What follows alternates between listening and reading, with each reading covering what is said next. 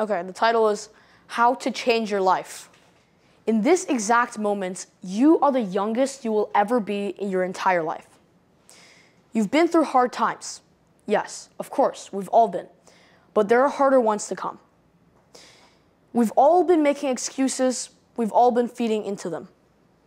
But here is a full guide on how to change your life.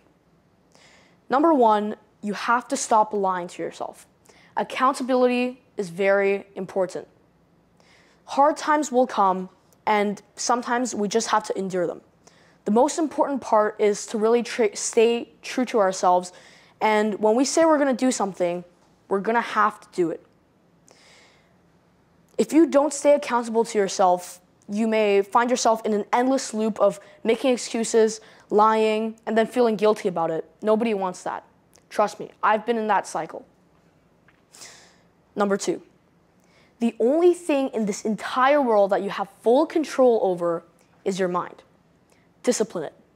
Discipline equals freedom. So set the goal of waking up earlier. You could go on a morning run or lift some heavier weights. By disciplining yourself a little bit every single day, that will compound into something great in the future. You have to set big goals too, because goals are a very, very important way of tracking our progress, and we can't really do hard work without seeing any progress. That's not very motivating, is it? So the way we set goals is you have to set it as high as you possibly can.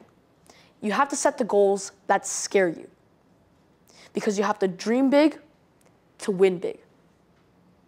Number three, cut out the toxic people in your life.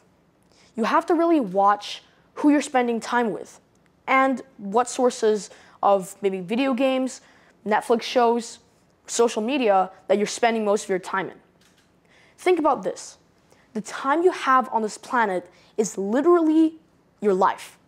So if you keep spending time with toxic people and wasting your time on digital phones, iPads, or computers, for example, that's literally and figuratively killing you slowly. So by watching who you spend time with, you can improve yourself without really having to do anything. You are the sum of the 5 people you spend the most time with. So spend more time with warm people, nice friends, and family members. You have the untapped potential to achieve greatness. Believe in yourself. I believe in you too. Back to you.